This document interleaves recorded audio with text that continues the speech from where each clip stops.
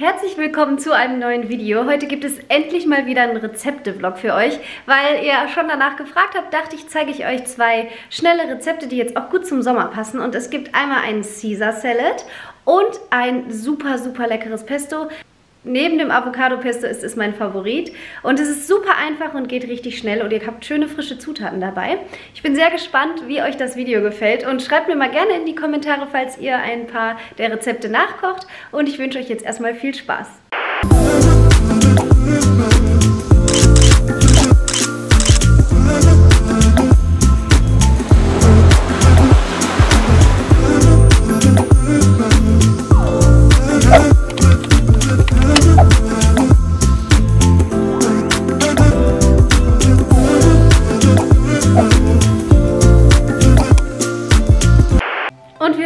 Direkt mit dem Caesar Salad. Ich finde den so lecker und ich bin überhaupt kein Mayo-Fan. Und das Coole ist, in dem Rezept habt ihr halt eine Alternative, dadurch, dass es mit Schmand und Ei ist. So wie eigentlich, also ich mag selbstgemachte Mayo, aber auf gar keinen Fall gekaufte, ist gar nicht mein Ding. Ich liebe aber zum Beispiel Aioli absolut. Mein Bruder macht die beste Aioli überhaupt und ich meine, danach hat man die Knoblauchpfanne des Lebens. Aber in unseren Caesar Salad kommt auch eine Knoblauchzehe, also sollten eure Freunde am besten mitessen. Und für die Soße braucht ihr Dijon-Senf, dann ein bisschen Zitrone, ungefähr 3 Esslöffel Schmand, 3 Esslöffel Milch, dann ein Ei, da achte ich aber immer drauf, dass die ganz, ganz frisch sind, weil die kommen ja roh da rein.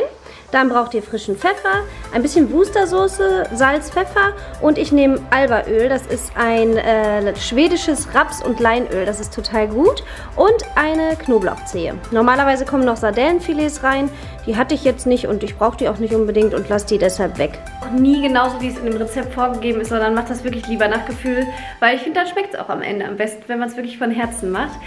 Und außerdem, wenn ich ehrlich bin, habe ich nicht genug Parmesankäse gekauft, weil ich brauche das ja gleich noch fürs Pesto und teile das jetzt so ein bisschen auf, aber ich habe es nur für euch jetzt mal in die Waage gepackt, sonst schmeiße ich das immer direkt einfach in das höhere Gefäß und los geht's. Und eigentlich braucht ihr ungefähr 125 Gramm, ich habe jetzt weniger genommen, aber ich mache das eher immer nach Gefühl.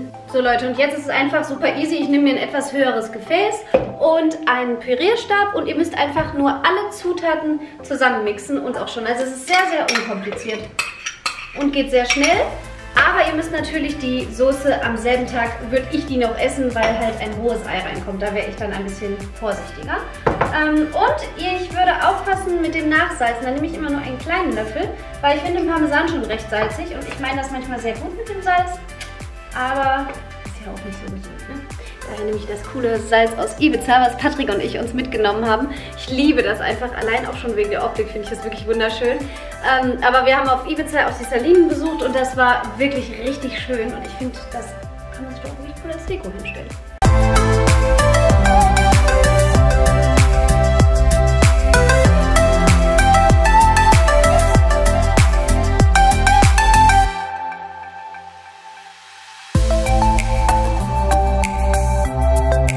So, die Soße ist fertig. Ich habe jetzt noch ein bisschen nachgepfeffert und sie ist recht flüssig, aber ist ja auch eine Salatsoße. Ich packe die jetzt, während ich das Hähnchen zubereite, in den Kühlschrank. Wie gesagt, wegen des rohen Eis habe ich immer ein bisschen Sorge und gehe auf Nummer sicher. So Leute, als nächstes machen wir jetzt das Hähnchenfleisch.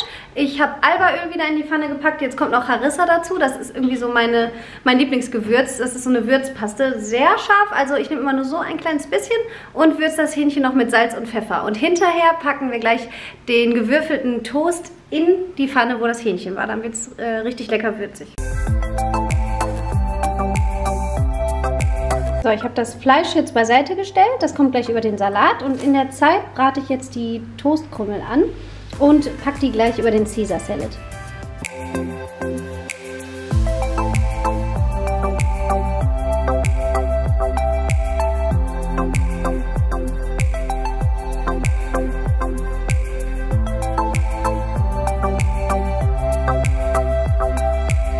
So Leute, ich mache jetzt noch für euch den Geschmackstest. Es sieht auf jeden Fall gut aus und die letzten 3 Male hat es auch sehr, sehr gut geschmeckt.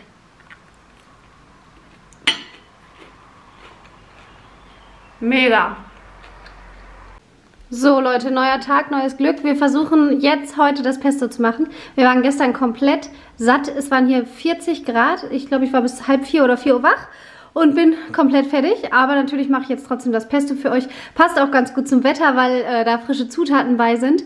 Und lege jetzt erstmal los. Also es geht super schnell, ich zeige es euch jetzt. So, wir starten jetzt direkt. Als allererstes koche ich die Nudeln, dann mache ich das Pesto und ich liebe es einfach dann noch ein paar frische Zutaten dazu zu haben, wie zum Beispiel Tomaten. Und zeige euch jetzt, wie ich das mache. Und als allererstes röste ich jetzt die Pinienkerne an und lasse die abkühlen, weil wenn man die angeblich, ich habe es noch nicht so probiert, wenn man die heißen Pinienkerne mit dem Basilikum mischt, wird es angeblich ein bisschen braun. Deshalb mache ich das jetzt zuallererst. Das duftet schon so, wenn man die Pinienkerne anröstet und ich bleibe immer direkt dabei stehen, weil man kennt es ja selber, sobald die braun werden oder nur eine leichte Bräune kriegen, drohen die auch schon zu verbrennen. So, zuallererst machen wir jetzt das Nudelwasser. Schön viel Salz rein, weil die Nudeln kochen, glaube ich, länger, als das man fürs Pesto braucht und deshalb machen wir das als allererstes. Also fürs Pesto brauchen wir glatte Petersilie, die habe ich jetzt weitestgehend vom Stiel entfernt, weil dann finde ich, ist das nicht zu intensiv. Ein klein bisschen Zitrone, dann 50 Gramm Pinienkerne, ich schaue aber immer, wie ich das mache, also ich mache es wirklich nur für euch jetzt nach Mengenangaben. Dann ein Ball Basilikum, Pfeffer und Salz und dann kommt gleich noch Olivenöl dazu. Aber nicht nur Olivenöl, ich nehme auch noch Albaöl. Das ist so eine Mischung aus Raps- und Leinöl.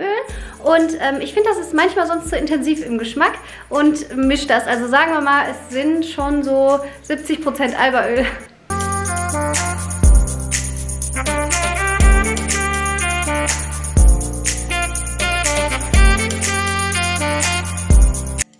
Leute, ich habe leider keine frische Chili, deshalb kommt ein bisschen Harissa rein. Das ist so eine scharfe Würzpaste. Ich habe jetzt ungefähr so viel genommen. Wenn ihr gerne scharf mögt, dann haut das auch so rein. Wenn nicht, minimiert das auf die Hälfte. Und eigentlich nimmt man, glaube ich, einen ganzen Pott Basilikum, oder für ein Pesto? Ach, ich frage meine Schwester, die hat keine Ahnung. Ja, so viel wie möglich. Mehr ist mehr. Okay. Wo schneidet man das eigentlich? Komplett am Stiel? Ich glaube, die spitzen immer. Das ist auch die richtige hier. Kann man das denn? Das weiß ich jetzt nicht. Oder schnibbelt man hier so ein Günni ab? Ach komm, nimm Günni. Und noch ein Gustav dabei. Ja, jetzt haben wir Petersilie, dann habe ich eine Knoblauchzehe genommen. Ich finde, mehr muss da nicht rein. Wir haben jetzt Bruschetta noch mit Zwiebeln. Wir werden ja beide so dermaßen stinken. Da brauchen wir ja gar nicht drüber reden. Das riecht aber schon richtig gut. Ja, du bist ja auch meine Testerin, weil du kommst dann immer zum Vorkosten, ne, Dicker? My life is beautiful. Ja. Ja. Riecht bis hierhin. Vor allen Dingen am Ende, wir haben da einfach einen halben Baum drin und am Ende hat man so gefühlt 3 Esslöffel. Ja. Und weil mir das nur mit Pesto nicht frisch genug ist, mache ich jetzt so eine Art Bruschetta, halt dann nicht mit Baguette, sondern ich schneide jetzt die Tomaten und packe noch Zwiebeln drauf und Olivenöl und ein Bruschetta-Gewürz vom Markt und dann kommt das mit da drüber. So Leute, als nächstes schneide ich jetzt die Tomaten. Ich habe die vom Markt. Die sind super lecker, weil ich mag das, wenn die so schön knackig sind und nicht so mehlig. Und die schnibbel ich jetzt in so kleine Stücke und packe die dann hier in die Schüssel. So Leute, als nächstes schneide ich jetzt eine Zwiebel. Ich nehme immer eine kleine rote, das reicht. Und danach packe ich Olivenöl dazu. Das habe ich von meiner Freundin bekommen aus dem Feinkostladen. Und das mache ich aber gleich nach Gefühl. Und dann kommen noch Kräuter rein, einmal Petersilie und Basilikum. Das Bruschetta-Gewürz habe ich vom Markt. Das hat meine Mama mir mitgebracht. Da sind Tomatenflocken drin, Paprika, Knoblauch, Basilikum und Oregano und Meersalz. Und das finde ich eigentlich immer ganz lecker. Ich packe ein bisschen davon rein und gleich noch ein bisschen Pfeffer und Salz.